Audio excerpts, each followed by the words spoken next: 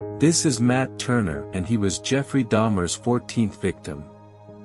He was a native of Flint, Michigan, and was only 20 years old at the time of his death.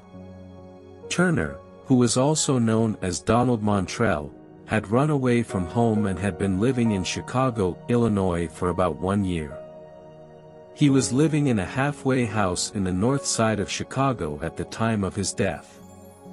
Debbie Hind, the director of the Teen Living program, said, "He was basically a good kid, and he was bright and articulate." This whole thing was very sad.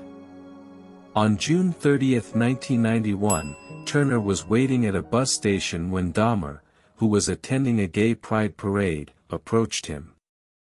Dahmer managed to convince Turner to ride back with him to his apartment in Milwaukee, Wisconsin. Once there, Turner's life came to a tragic end as he was then drugged and strangled to death. Afterwards, Dahmer dismembered Turner's body and saved the torso, head, and internal organs in the freezer. A few weeks later, Dahmer attempted to preserve some of the body parts in a barrel of acid. Please like and subscribe to our channel as we will continue to go through each of Jeffrey Dahmer's victims in the upcoming videos.